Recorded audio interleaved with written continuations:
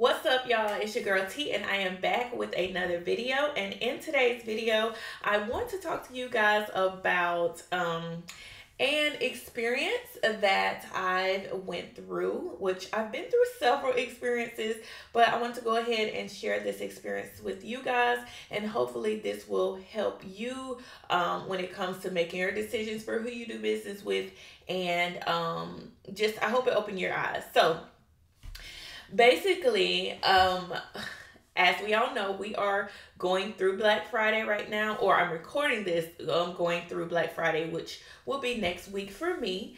I did have a small setback. I really wanted both of my Black Friday campaigns done and set before November 1st. However, things happened and it was not able to roll out that way.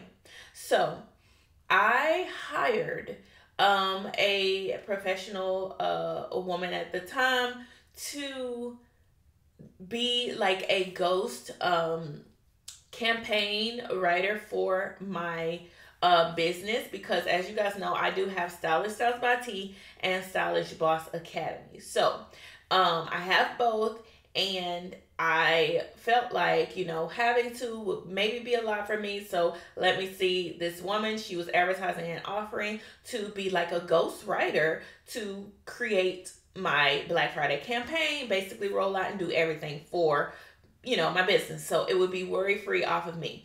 I jumped on the opportunity because, of course, like, if she does really well. I did look her up a little bit, and I did see that she worked with some top people. Now I probably could have dived a little bit more into her, but I didn't. I was excited, and I just knew, like, this is exactly what I need. So I went ahead and I purchased her service to have her create the campaigns for my Black Friday. So now, mind you, she's not a hair, she's not a wig in the wig industry. However, just by listening at her, taking some of her free, information, it definitely sounded like, something that she could do. Like, she definitely sold it. So, just let me see. So once you sign up, you input, your Instagram and all of that. So I input my Instagram, all my information in. I scheduled my first call with her. The first call was scheduled to be an hour and 30 minutes. During the day of my first call, the call came, and first of all, we literally was on the phone for 27 minutes. That was it. She asked me what was my business again, when in the application I put what my business was. She kind of asked, okay, what kind of ideas do you want to do for, Black Friday? I told her a little bit of what I was thinking, and gave her a little background. But the initial call, she kind of was supposed to have some ideas, but neither here nor there. She said, okay, schedule your next call for next week, and I'll dive more into your business, and I will have 3 campaigns drawn out for you to so that we can kind of pick based on your industry. So cool. That following week came. The day of my scheduled call, she did not answer, did not call, did not anything. I'm calling her, nothing. I'm like, what is going on? So that was already like a red flag. I ended up, messaging her like, hey, we're supposed to be scheduled for this call. And I am super excited because, her ideas, for what she's done for her business seemed to be very good. So I just knew that she had me covered. And at this point, it's getting closer to November, like not close to Black Friday, but just, again, I wanted my stuff done. I don't like to wait till the last minute. So she ended up texting me like, oh, hey, you didn't get the message? No, I didn't get a message. Let me see. How come you're not getting a text? Oh, and come to find out, she said, oh, well, for some reason your name isn't saved under the contact, so you didn't get the message. But I sent every ghost person who I'm working with email to reschedule for this day or something. So I'm like, oh, no, I did not get that, but I'll go ahead and reschedule.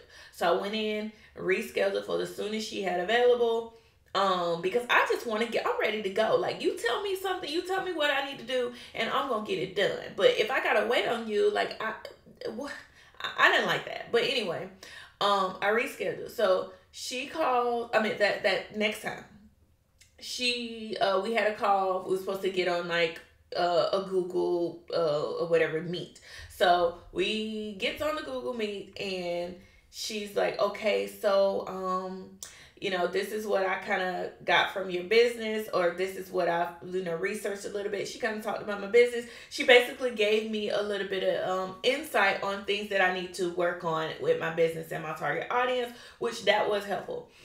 She also said, okay, so for Black Friday, of course, we want to make sure that we are focusing on our target audience and, not just selling to anyone. Some of those things, of course, I knew, but she told me, okay, so it looks like what you need to do so that we can get a campaign to match, because she threw out a campaign idea, but it's like, that don't really, my audience is not like, no, that's not, they would not connect with that. So she said, okay, well, let's see if we can get some more connections. Send, do a story poll. On your story poll, ask your target audience, ask your audience different questions. Make sure it's not the wig makers, but ask your audience a series of questions. And when you do, after 24 hours, email me the answers, and then we will create a campaign based on their interests and their likes and things like that. So, of course, immediately got off the call. It wasn't much that we could do because her ideas were not matching, and I needed the campaign to go with my specific audience. So, we got off the call. I drafted up my stories in my brand, sent them out. I did. I did a raffle and everything. So, anyways, a giveaway. I'm sorry, but got that information that following day. Email her the results. I'm like, okay, so maybe we'll see what she come up and what she can do with this. We got a little bit of ideas on their movies, what type of music they like, different things like that, and then see if we can build a campaign based on like the maturity level they are, what era they're in, things like that. So, the next call that we had, or that was scheduled, what did she tell me? So at this point she had got all my information. So this call, I was supposed to have the call her, text her. I'm like, hey, the call is this time. She messaged me back. Literally, the call was probably about 2 minutes, probably 10 minutes in. Like, she was late, and I'm like, is everything okay? She's not answering. What's going on? So she texts me back and is like, hey, I was waiting on the graphic designer to finish up your campaigns. I actually have 5 campaign ideas, and went from 3 to 5, but I have 5 campaign ideas, and I'm going to the graphic designer didn't get back to me, or something in the text. And I'm like, wait, excuse me, graphic designer, we haven't even went over the campaign, so what graphics are you doing? So basically, I don't know what she was doing, but I just told her, I'm like, look, this back and forth at this point is kind of getting shady, because it's like, look, I done paid you, and these days are going, every time I have to make a call, it's like another week. I booked you well in advance to have this done, because I know that I have to have emails out, I need to have text, I need to get content and stuff out. But how can I get the content out if I don't know what the theme or what the what the campaign is going to be related around? So I told her, after she's like, text that, I said, what graphic designer? Like, and she's like, oh, I'm sorry, maybe you misunderstood.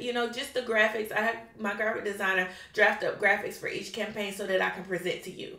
And I said, no, look, I don't need all of that. Listen, I blocked this time off specifically to speak with you for an hour and 30 minutes, so that you can lay out these ideas, so that we can pick an idea, and so that we can move forward with it. I cannot reschedule another week. I said, if we do not talk today, just go ahead and give me my refund. She's like, oh, no, baby. Okay, so 6 o'clock, 6 Eastern Standard Time, we can get on the call, and hopefully the graphic designer have it done then. Okay, well, if he have it done or he don't have it done, if we don't talk, just give me back my money. So she 6 o'clock, I didn't think she was gonna come through. I really didn't, because she was it started to become too much, she was just fluff, a lot of fluff. So 6 o'clock came, she actually was on the call. I got on the call. she's like, I apologize. Is there anything you need to say? And I'm just like, no, I just don't like waiting till the last minute for things. We're 1 week before November 1st, and I still don't have a campaign idea for my whole other business. My campaign is already rolled out, emails done, everything is done, and I'm just waiting on you. She's like, oh, don't worry, I'll work quick. I can get this done. Okay, all right, well, do your thing then. So she ended up rolling out these campaign ideas, right? And remember, she said it's supposed to be 5. Mind you, we're on the Google Meet. There was no graphics. No graphics. So I don't know if the graphic designer didn't come through. I don't think there ever was graphics. But anyway, there's no graphics. So she went to say idea 1 is luxury, this, that. No, my business isn't luxury. You obviously didn't. Maybe you need to add more questions to the questionnaire so that you're a little bit more. You can tell she had never worked with a wig business because she didn't even know some of the ideas that she was shooting out. I had heard the ideas before in like one of her free webinars that she gave. She was giving other people ideas. I heard those before. We'll get to that in a minute. But so I was like, no, not that one. She's like, so scale 1 to 10, what idea? So she ran through all these ideas, and still none of them were like, none of it was like, oh my gosh, I'm super excited. So she's like, I think we should go with this luxury one, and like basically turn my whole website into like a freaking luxury hotel or something. And I was like, no, my brand ain't luxury. I'm more of an everyday. And so then I broke it down to her, and I'm like, listen, we spent an hour on the phone at this point. I'm like, listen, my brand is, I create custom glues wigs for women, for the everyday woman, the woman on the go, the woman that don't have time to, spend doing her hair. Basically I broke it all down to her, and she's like, oh my God. Okay. So I think that, all right, so we didn't go back to the drawing board. So basically give me, I'm like, drawing board, what the? So anyway, she's like, all right, so now that I know this and I have this better understanding, I wish I would have known this, but I'm just thinking like, you never asked, nor did you look at my business to see that. But anyway, she's like, all right, so I'm going to draft up something. I got good ideas right now while my head is spinning. We get off this call now. Let me jot all this stuff down since you just told me the direction that you're going, and we can kind of create like this virtual da-da-da. I'm like, okay, 30 minutes. She said, give me 30 minutes. I will send a text for you to open your email with the idea. And if that idea is good to go, which I'm pretty sure it will be, then I'll get my graphics designer right on this right now. So I'm like, okay. Got off the phone. 30 minutes, no text, no email. 1 hour, no text, no email. I'm like, oh, another day with nothing done. So then she, the next morning, I said, okay, I ain't nothing. Should I remind her? My husband's like, no, don't remind her. Just ask for a refund because she know what she promised and told you. All right. 12 o'clock came. I'm still sparing her, y'all. I'm so nice and I'm so patient, but it's just ridiculous. So 12 o'clock came. I said, hello. I waited last night for a text or email, nothing. At this point, I just need a refund. There's no more days. I cannot wait no more days. I will just create my own campaign. So she's like, I sent the email out at 40 minutes after we got off the call. I don't got no email. I don't got no text. She couldn't even send me a screenshot and say, I said, no. I said, well, I'm sorry. I don't got it. I said, you didn't even text me to tell me it was sent. No, I don't have it. And I just refund me, please. And she's like, all right, so I'll just go ahead and send you a refund. Too easy. She was probably glad to send me a refund because she probably didn't really want to try and figure things out. I don't really know what the case was. Maybe she had somebody working for her to try to create stuff for me and she's waiting on them. Either way, whatever. I said, and when you send me a refund, could you please send me a screenshot of the refund, that the refund been processed? So she sent me a screenshot of the, that it's been processed. She immediately sent that refund over. Now it's quick, and the email saying that, hey, I'm sorry that we didn't get to work together. Here's the refund, and you can still feel free to use those ideas in the future. Also, you're still able to schedule 2 calls with me for any future campaigns.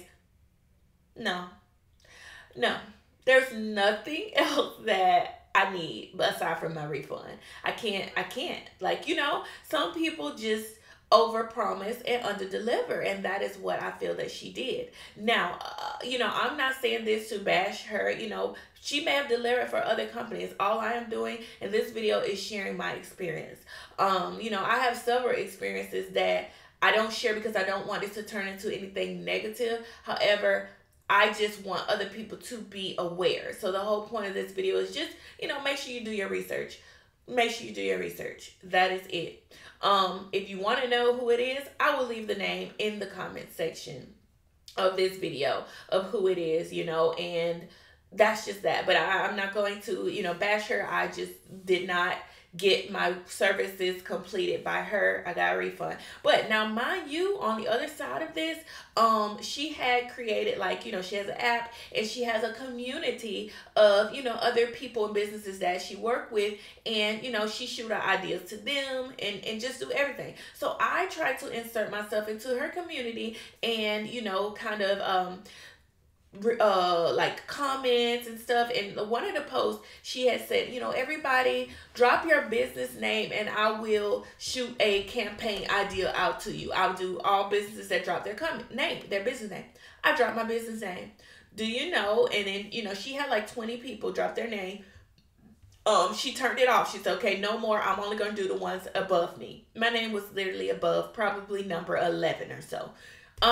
She started dropping campaigns for each one, tagging people. Do you know she did a campaign, or she not did a campaign, but she dropped ideas for every company but my company? I find that real strange. She didn't drop, and so I brought it to her attention. I said, hey, I never got my idea, but I know my name is up top.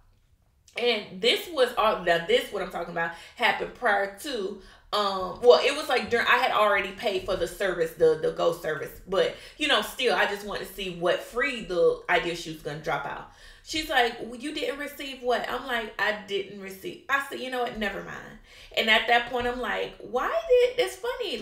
But all the other businesses, I noticed I was like really the only wig business. I also noticed that looking through all the other businesses, like they had candles, they had soap, it was like a party planning company. It was a lot of other companies. There was wig companies. One was a wig company I didn't notice because she seen me and she was like, oh my gosh, T, I love you, I follow you, I love your work or something.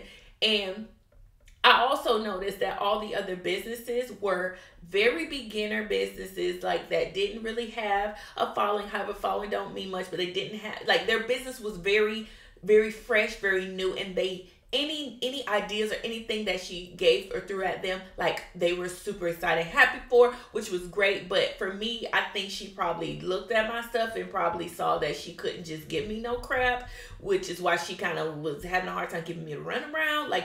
I don't know. It's so many speculations I can say as to what and why I didn't receive the same type of services as some of the other companies she worked with. All I know is just if she couldn't have provided the services for me or whatever it was, she could have just said that, But I don't know.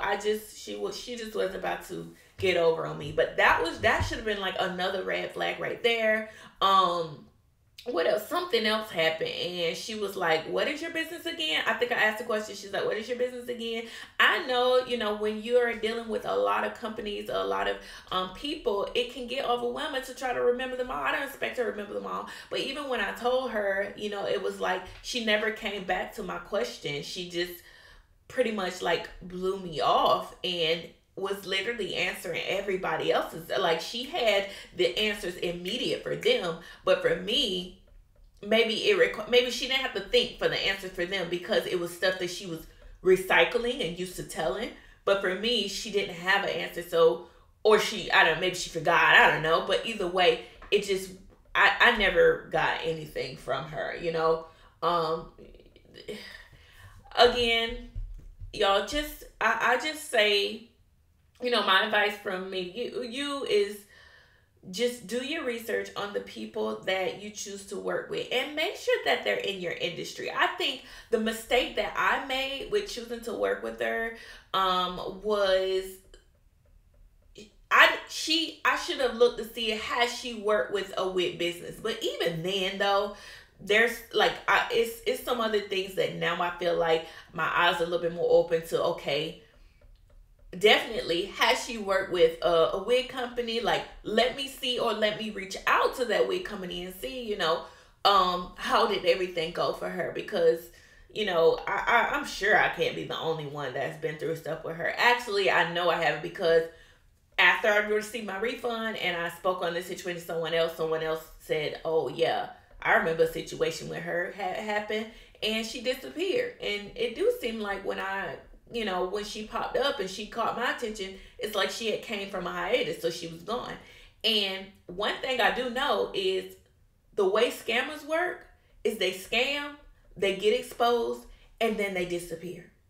And then they come back with something new. And then they scam, and they get exposed, and then they disappear. And they do that cycle over and over and over. And they just keep coming up with new stuff, new businesses, new services, or whatever. And they prey on new businesses. They prey on, businesses that they feel they can just tell a quick Google answer and that's it. So if you're a new business, just pay attention and just know that. Study a person, study how a person acts, study how a person responds to you. Just do your research. Like, you're not going to dodge every single bullet when it comes to the decisions you make. Look at myself. Look at where I'm at in my business, and I'm still making mistakes. So you can just do as much as you can, but if things happen, like for me, don't let that's not the end all be all for me. Now I just feel like, and no, okay, it's gonna take a lot more than somebody just shooting a couple of ideas out there. Like, I may need to ask them something specific and see if they, I don't know, guys. But anyways, I'm not gonna ramble. I'm going to end this sharing experience video. I hope this helped you. I hope this opened your eyes, and I hope that my experience just let you know that we all make mistakes. We all, nothing is perfect. Just learn from every situation and experience that you go through, and that's only gonna make you stronger. So that's all I have for y'all. Make sure you hit the subscribe button, turn that notification bell on, because your girl is coming back stronger with these videos, and I will see you in another video. Bye, y'all.